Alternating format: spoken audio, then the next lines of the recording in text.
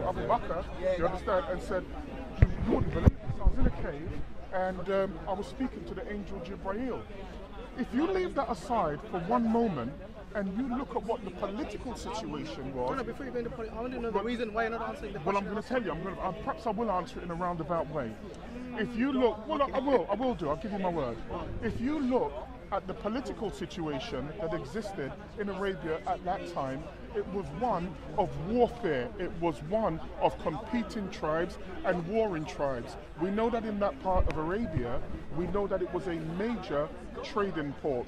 One of the problems that they had there was the so-called polytheistic beliefs, and not only the polytheistic beliefs, but the war that came with it, which destabilized it. Because my belief, and I'll tell you right now, the same people who wrote the Quran and the same people who wrote the Bible, you understand, are the same people who are in power today. You understand? I'll explain. I'll explain to you. But the thing is, you're not letting me speak. You made so many points. I would like to make can I just say counterpoints on that. So let me apologize to you, because I thought I was speaking. But if you want to, and you say that you want to come in, yeah, I'm being quiet. That's a polite thing to do. You have made so many points here, which I do not agree with. For example, you said that before Muhammad, there were many gods, which I agree with. Yeah. Yes, there were many gods. There were 360 gods in the Kaaba. No. Idols. Sorry, 360 idols. Sorry, let me just clarify that. There wasn't 360 gods. So, hold on 1 minute. Hold on a minute. They didn't call them idols. You understand? This is a new term. They were gods at that particular time. Yeah. Manat was a god. That's what yeah. I said. No, but you said idols. No, I said afterwards idols. First I said gods. Okay, but let me just say to you, they weren't just 360 gods, because I'm saying that there were 360 gods at that period of time in that part of the world. This is one of the mistakes that people make, because before... Oh, no, I'm not saying in all the world. Did I say no? No. That's what I implied. No, that's what I'm saying. What I'm saying is, based on the hadiths, based on the Prophet's biographies, we know that when the Muslims actually entered Mecca from Medina, when they conquered Mecca, after they were persecuted and then driven away, went to Medina, but when they came back with an army and basically came back to their homes, this is what they realized, that there were 360 idols which they worshipped as gods. And this was polytheism. Yes, there was polytheism elsewhere in the world as well. There's no doubt about that. But anyone who basically misunderstands and tries to imply that Islam originated with Muhammad sallallahu alaihi wasallam are mistaken. Because what is Islam? Islam basically means submission to God. And submission to one God. No. Correct me after I finish. No, let me just say to you very quickly, yeah, we'll just move in and out. First and foremost, that so-called Islam, meaning submission to the will of God, yeah, is a term that originated around about 1400 years ago. Yeah, it didn't exist prior to 1400 years ago. What you just did, and I'm going to explain to you, is what I call the classic switch and bait. And I'll tell you what I mean. I'm speaking about the origins of a religion. You have taken a monumental step forward and speaking about the 10-year absence of Muhammad moving from Mecca to Medina and then coming back with an army. I'm not speaking about that. I'm speaking about way before that. I'm speaking about the origin of this particular belief system, and I'm saying that that belief system came out of the political situation that existed at the time. I disagree with you. Well, let me make one point then. One point, and then I'll... Let's not capitalize on the word Islam, because the word Islam is an Arabic term. Hold on. If you're thinking the Arabic term wasn't used before, there's nothing wrong with that. They used maybe a different term, but the submission of one God was there before Muhammad. Hold a second. Let me just say that. That may well be true if that's what you believe, but right now, today, if you go and you make Hajj, for example, and I've gone to Saudi Arabia, and I've gone on Hajj to Saudi Arabia, my younger days, 1997, and one thing that I discovered there, when you were walking around the most Muslims will believe that those who walk around the Kaaba is a holy place. And this is what they say. However, prior to the merchants turning that particular part of the world into a great big massive corporate industry, prior to that, that was the house of 360 idols that the people in that particular region of the world used to go to. But let me leave that aside for 1 minute, because that's actually a statement of fact. We're looking at the advent of a perfect religion. We're not talking Christianity, even though Islam allegedly says you should respect people of the book. I'm not even speaking about the Torah. Yeah, let's leave the Torah. What is the point you're trying to make? I'm going to Because make I think the we're all point over the right place now. right now. No, no, we're not. We're not. It looks like we're it. not. Because you talked about the origin of Islam, which I disagreed with. Well, hold and on I a told you minute. why. I'm going to tell you. Don't get nervous because you might not have heard it. I'm No, trying I'm to just telling clarify you. things here. And I'm going to clarify it for you because we're speaking about the origin of this particular religion, which if Keep you saying speak the to- origin. What is the origin you believe that is? if they speak, Muslims tell you, yeah, that the Quran, that the word of Allah subhanahu wa ta'ala, which is allegedly written in the Quran, is perfect. Is that true or not? The Quran is perfect. Okay. As right. the revelation from Allah, yes. Okay. Well, we know that you say it came from Allah, but we know that it came from an illiterate guy in a cave. But that's here's your the point. perspective. Well, can I just say to you, it's actually a statement of fact. You might not like how I said it. You're saying yeah? that Islam basically originated with Muhammad based on the This revelation is that he the- revealed. Let me finish it. You know, I let you speak for such a long time. Well, you didn't Every let time me I try to speak. speak for No, 2 hold on a minutes second, and you hold want to on, stop hold me. on. You Can I didn't- have 5 no, minutes? hold on. You spoke at do. least 10 You minutes. can do, but you didn't let me speak. I spoke I because I did, wanted 10 to. minutes. But you go ahead and You've speak. been You speaking go ahead for and 10 speak. minutes. Every time I try You go to ahead. speak, you stop. Can I just say to you, my point was a fairly simple one, but you speak and I'll listen. You kept saying the origin of Islam many times. I asked you to clarify. You said you don't want to answer that. Now, in order for somebody to understand what you're talking about, I would like to know what is your contention here that you want me I'm to gonna tell you. respond from an Islamic perspective. Okay. Because I asked you a clear question. What is your understanding of the origin of Islam? And you said you don't want to talk about it. You don't want to respond to that. You go on, I'm listening, sorry. Yeah. So what is the point that you want to respond to? What is the key point that Well, I'm going to tell you. you want to discuss here? Can I just say to you, Go on, please. I'm going to be honest with you. I like you, but you're doing like what most people who are Muslims do when they have an argument which runs counter to what they believe, and it's said in a clear and concise manner. So let me be very clear for a moment. And I will repeat this again, yeah, but feel free to jump in anytime you wish to. I want to know I'm the not- origin that you keep talking Well, hold on. You can't tell me what I'm going to say. I'm going to tell you what No, I you want to already say. told me about the origin, no, but but you you did not haven't. want You to haven't. respond You to it. haven't. You haven't. Let me just explain to you. The point that I was making, and you're not going to move me off this point, is a very simple one. What is the point? That's the You point. said, well, hold on. You're going to keep saying the same No, but I thing, wanna know the and then point. you're going to hold it You're all up. over Do the you place understand? right This is tiring me out. Do you understand? The point that I was making is a simple one. It is said that the Quran is perfect. It is said that the religion of Islam is perfect. I want to put that to the test and ask you a question. I mentioned earlier when I had a conversation with my daughter that whatever you find in the microsome, you find in the whole. So Muhammad receives this revelation. Muhammad goes to Abu Bakr, yeah, who is his father-in-law. He goes to Abu Bakr and he tells him about this religion. And remember, they're in an area where there is political strife. We know that as a fact if you read the Quran and if you believe the Quran and if you read the Hadiths and you believe the Hadiths. Personally, I don't believe it, but for argument's sake, I'm going to say that I've read them, you understand? And so I'm going to be speaking from that. Here's what throws me. You have a perfect religion, you understand, that has come after the Torah, that's come after Christianity, that's come after the belief of Izanagi, the god in Japan, that's come after Jade Emperor, the ruler of all gods in China, that's come after Guanyin, you understand, the god of mercy in China, it's come after Banadicha, you understand, the god of the Aborigines, it's come after Olarun, the god of the Yoruba, it's come after Niame, the god of the Ghanaians, and I can go on and on. And yet, Prophet Muhammad, peace be upon him, and I say peace be upon him just out of respect, because I'm not here to be rude, but Prophet Muhammad dies and he appoints who? Well, not appoints who was appointed, do you understand, to take forward as the first caliph. The first caliph, yeah, of Islam was, you can laugh, but just tell me I'm lying and I'll stop. The first, I'm not speaking to him, I wasn't speaking to you, but I apologize. The first caliph was Abu Bakr. Abu Bakr, you understand, lived for 2 years. Yeah, lived for 2 years. Now remember, you can laugh. Am I lying? No, I'm not saying you are. Oh, okay, good. As long as I'm speaking the your truth. information- Well, hold on a second. Sir, I've studied Islam for 32 years. You understand? Sorry? I think I know a little bit about Islam. Let me explain to you. I think you know. Abu Bakr dies. Remember, this is the perfect religion. Abu Bakr led the tribes of the Quraysh into war These are the people that said that they followed and wanted to spread Islam, the perfect religion. Abu Bakr dies, yeah?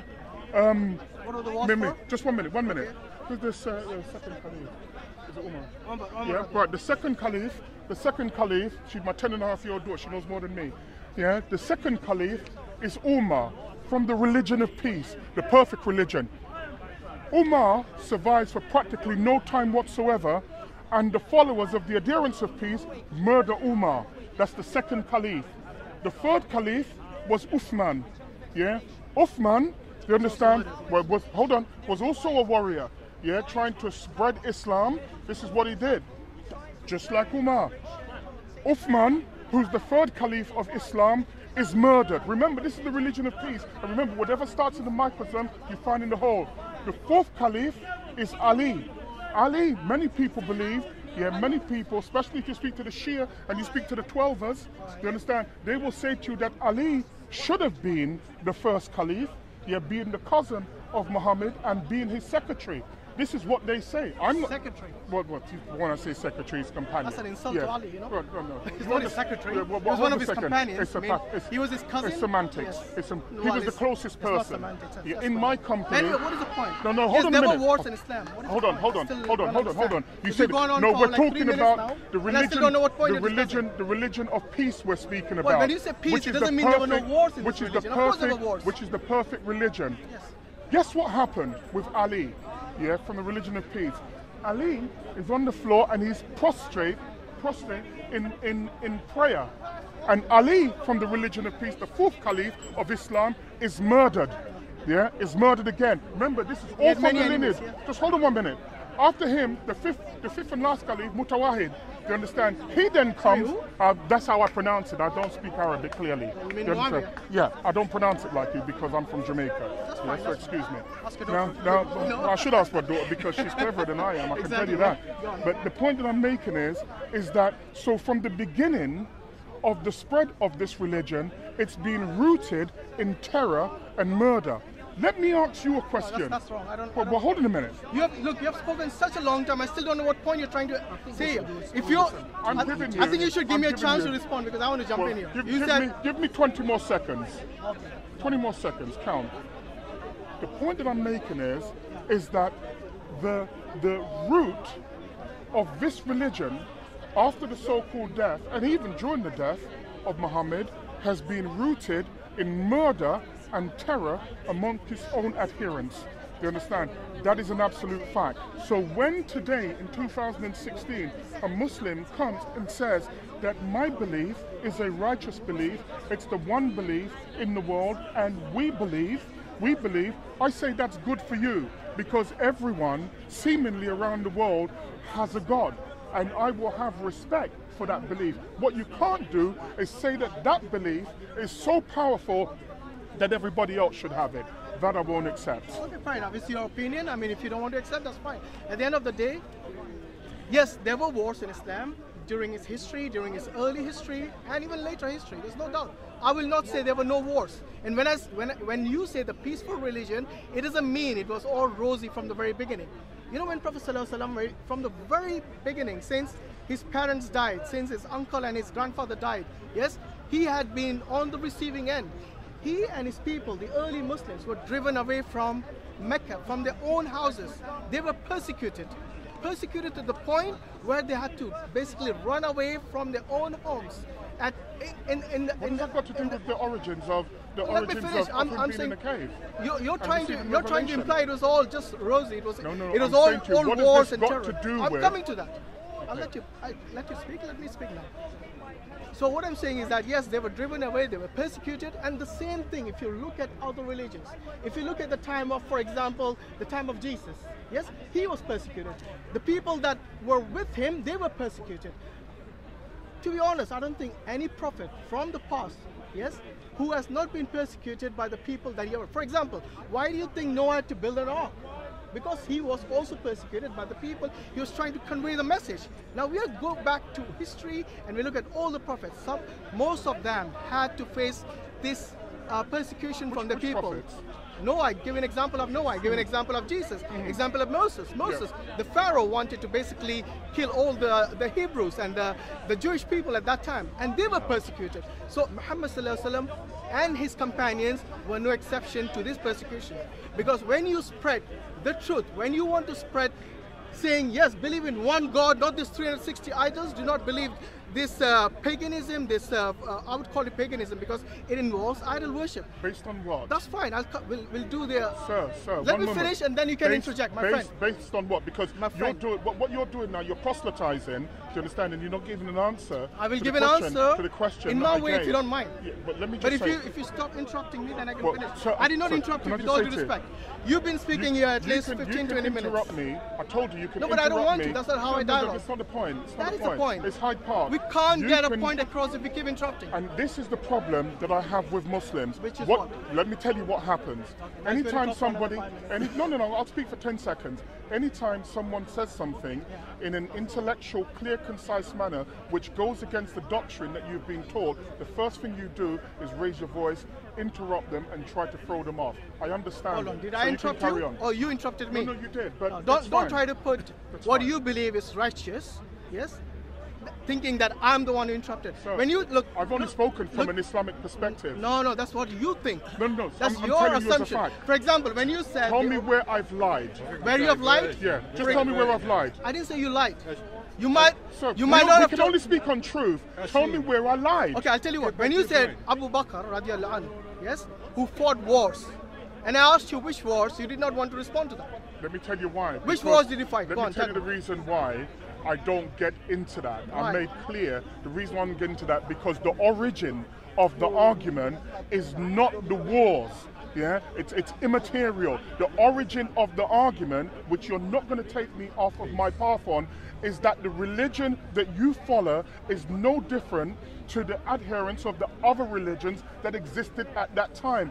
Your story is no more plausible than any other stories. Why on earth wouldn't I sit here at the moment and speak about the three main Indian religions and the wars that they had? It's nonsensical. You know, you said something about Islam's origin, with wars and with terrorizing, for example. I didn't say that. Killing. I didn't mention the word terrorizing. Yes, you did. Maybe you should look up the videos that's been uploaded. Okay, then if hold I on. did, you know, I'm still not clear as to what you're trying to say. If you did not want to imply that, what is the point of this discussion?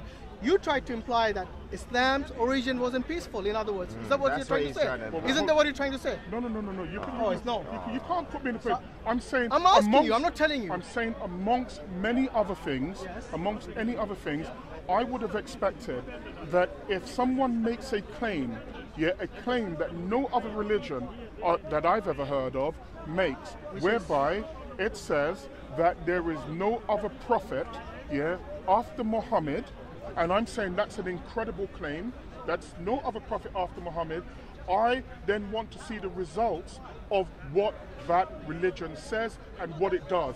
And so I look at the religion again, and I look at the caliphs, do you understand? And I look at the murder and the tyranny that surrounded it. Now, you may well say there was war at that time. That may well be the case, and I knew that there was war at the time. No, you did say that. If you heard me, what I said was all the prophets and their companions before were persecuted. Sure. Do you disagree with that? All the prophets were persecuted from the region of the world that you're talking about. Which is? But the region of the world that you're speaking about. Oh, you're talking only about the Abrahamic faith. Is that what you're talking about? That's right. Oh, okay, the Abrahamic faith is a problem. The Abrahamic faith. Okay, good. Right. So now we're getting somewhere. All of the Abrahamic faiths, make that particular claim. The point that I'm making is that the world extends beyond the Abrahamic faiths. So I'm asking, how was it, because I can tell you, I already know the answer, but I'm asking, how is it that Islam, for example, and Christianity, you understand, has spread across the world? Because as far as I'm concerned, they are expansionist religions. They are expansionist religions. There is a reason today.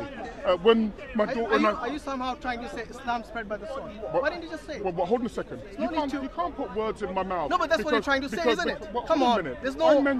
I mentioned expansionist religions, plural. Okay, yeah, I didn't say singular. And so, just for people who are not aware, the Abrahamic faith is Judaism. They understand Christianity and Islam. I'm saying when my daughter and I had a discussion today, and she was speaking about why is it that you can go to certain countries in the world and they only speak English, for example. I was trying to explain to her how religion has spread across the planet. Now, if you look at what we were speaking, that's what we were speaking about, right? If you look at the world, there are two constants that run through it, as far as I'm concerned, within the Middle East, stroke Africa, and the Western world. It's the spread of expansionist religions. Now, if all the religion did was to take their book and say, here's the book, you can either accept it or not accept it, I would say that is fine, because people have a right to any belief that they wish. Interrupt me anytime you wish. They have we have gone away from the point again. I still want to know what's the point you're trying to debate. The point every time you change the goalpost for some reason, every time I ask you a question, the point, you haven't gone away from the point. I have not gone away from the point. You don't understand. What it is, you don't really want to hear. Can I just say to you? The Abrahamic faiths. Listen, let me because I said this is the time. other religions. This is time now. Have you I said breaking to it you, down neatly? this is happening. This happens. You asked me to jump in. All the time, and that's the reason I why still didn't get to talk. earlier I said if you came to Hyde Park once upon a time, you could have political discussions and so on and so forth, and now it's just a big outside mosque. If you go against whatever the prevailing, if you go against whatever the prevailing belief is, they don't wish to hear, because essentially, I still don't know what the discussion is. Essentially, well, I think that you do. I think you're changing the goalposts every time. Every time I ask you a question about Islam, and with regards to what you said, you asked me what is one thing that you lied about.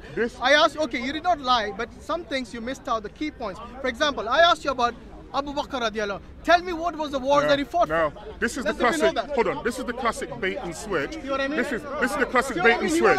This is the classic bait and switch. Because if I answer, well, hold on one second. Hold on, I'll answer it for you. I'll answer it for you.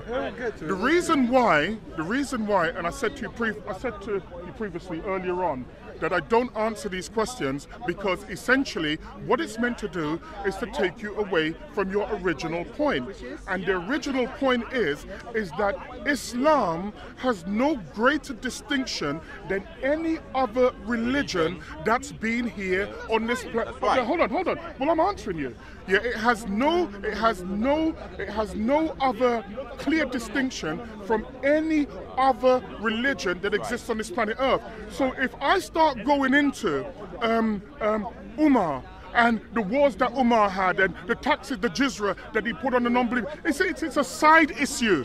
It's a side issue. The issue is that the beginning of Islam. No, it's not. The beginning. It's not the beginning of Islam. And this is where you're wrong. You keep saying this is the origin of Islam. Semantics. No, this is semantics. It is. Look, it is. The problem, you keep saying this is the origin of Islam. This is not the origin of Islam. It's semantics. Islam. Look, the word Islam is the Arabic term. Yes, that might have originated 1400 years ago. But the belief in one God did not originate 1400 years ago. And this is the key point which you keep missing. Yes, there were gods who were basically believed by other countries, other geographic regions like Japan and Egypt and so on. Yes, there were other gods. I do not deny that. But the key point is this: in many regions of the world, other than the Middle East, okay, there was also belief in one God. And this is what, for example, take the example of Ashoka in India. Yes, he fought wars to spread his religion. Guess what was his religion? Do you know?